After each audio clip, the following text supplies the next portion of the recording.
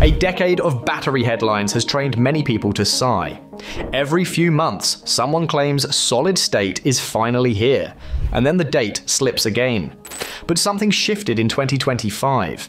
Instead of slides and lab photos, there are pilot lines, factory floors, and test cars on public roads. One brand is taking pre-orders with a semi-solid pack at a budget price. Another just proved a huge range in a real sedan, not a bench test. So is this the moment hype turns into hardware, or just better marketing with a new label? Let's sort fact from hope right now. The credibility crisis. Solid-state battery used to mean one clear idea: an all-solid-state battery with no liquid inside. Now it is a messy umbrella, and the constant deadline slips have made people suspicious. When analysts tore down Yoshino's much-hyped cell, they reportedly found liquid electrolyte on both the anode and the cathode side. That did not mean the tech was fake, but it showed how slippery the label has become. Some firms call a pack semi-solid if less than about 10% of the electrolyte is liquid. Others use a tighter bar, calling it quasi, only when liquid drops below about 5%. And many companies do not agree on those thresholds at all. Some do not even measure liquid content. They define the term by range, charge speed, or safety outcomes. It is like discovering that a favorite ice cream is legally a frozen dairy dessert. There is no solid-state version of a food regulator to set one rulebook. So the label is losing meaning fast. In practice, the end user cares less about the label and more about results. If a pack can charge fast, go farther, and resist fires when damaged, the liquid percentage matters far less than the daily experience behind the wheel. The reality check from researchers. Even with better demos, solid state still has to survive what engineers call development hell. Industry analysts keep warning that prototypes are not the same as high-volume production. One research leader at ID Tech X, speaking to Forbes, said progress is real, but large-scale commercialization is still years away. The expectation is that bigger production volumes in mainstream vehicles may not arrive until the early 2030s. The forecast is also sobering on scale.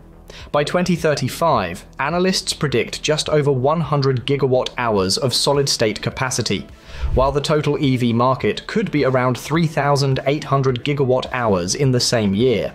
That gap is not a small miss. It suggests supply chains, factories, and validation cycles will take a long time to mature. It also hints that many early solid-state packs may start in niche roles, not mass-market sedans. Skepticism is not cynicism. It is a response to history. Toyota floated 2025. Samsung hinted it was close. QuantumScape's early promises sent its stock flying. Yet most drivers are still using familiar lithium-ion packs. So the smart question is not, who has a cool cell? It is, who can build millions of them cheaply with a consistent quality? Until that is answered, every claim deserves a raised eyebrow, even when the lab data looks impressive. What looks real today? The strongest signal is when a company puts a battery into a vehicle and lets it face the messy real world. In China, SAIC Motor opened pre-sales for a new MG4 model in August, and the headline claim is a semi-solid-state battery. It is not a solid design. The reported liquid content is around 5%, which puts it in that grey area between quasi and semi, depending on whose rules are used. SAIC says the pack passed harsh safety trials, including a 3-direction needle penetration test without smoke. Outside reports are thin, and it is not always clear whether the tests were third-party or in-house. Range figures shared at a media event point to about 537 kilometers, or 333 miles, with an energy density near 180 watt-hours per kilogram. Charge speed is still the missing piece, and early availability may be limited to a higher trim. Still, the price talk is striking. Roughly 102,800 yuan, about 14,290 US dollars. On the premium end, Mercedes-Benz has been testing cells from Factorial Energy. Factorial opened a solid-state plant in Massachusetts in 2023 and has spoken about both its FEST quasi-solid line and its Solstice all-solid platform.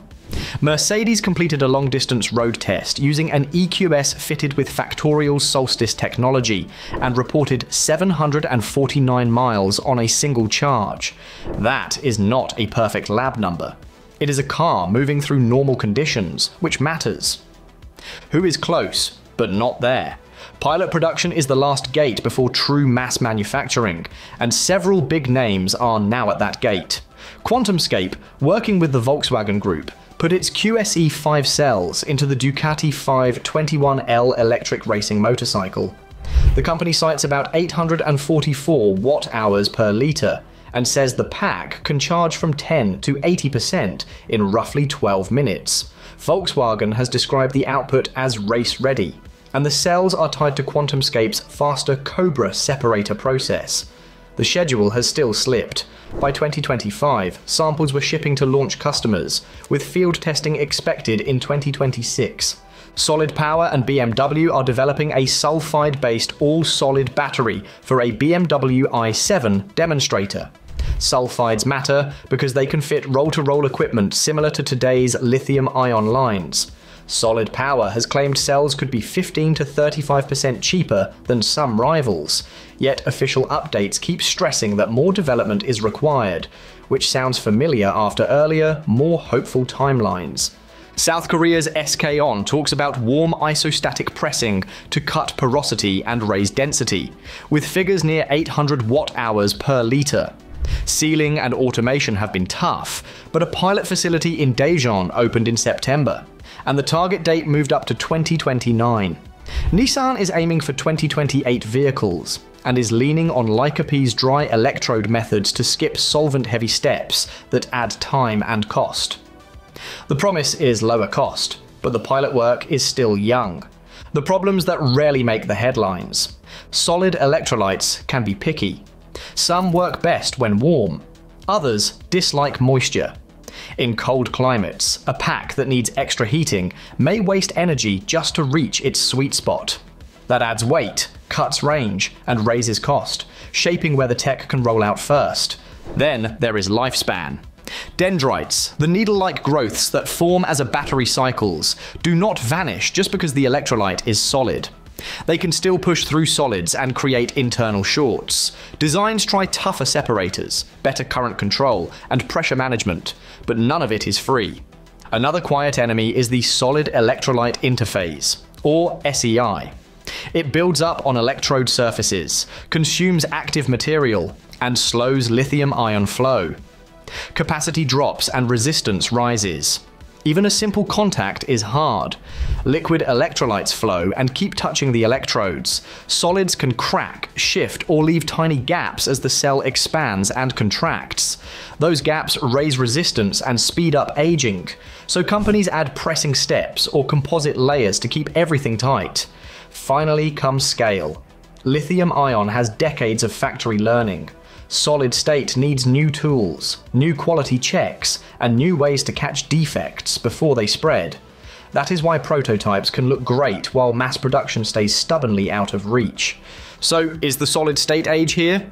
The honest answer depends on what "here" means. Under the solid state umbrella, some projects are still lab-bound, like recent reports tied to Huawei and DICP, where readiness might sit around a mid-level technology score at best. Other efforts have reached real-world demos, which push them closer to the level where a system can be called field-proven. Pilot plants land even higher on that spectrum, because money is being spent on repeatable processes, not just clever chemistry. But none of that turns a deadline into a promise.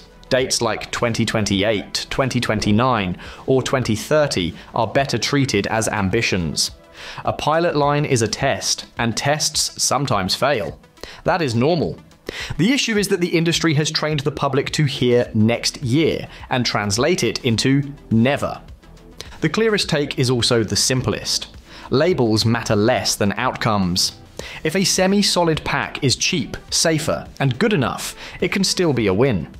The MG4 story hints that solid-state adjacent tech can reach buyers without luxury pricing. The Mercedes road test hints that range gains can be real outside a lab, and the pilot lines from QuantumScape, Solid Power, SK-On, and Nissan show that large players are no longer just talking, they are building. That is why the best stance is cautious optimism with healthy skepticism.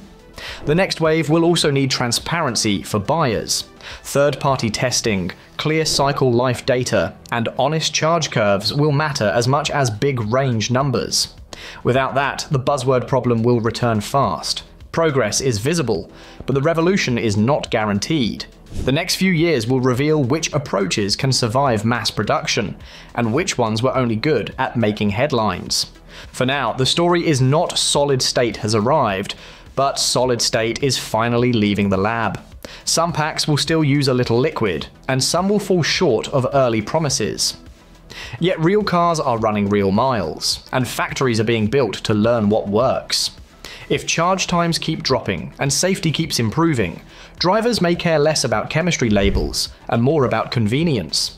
The next checkpoints are simple: durability across seasons, consistent high-volume output, and prices that compete with lithium-ion.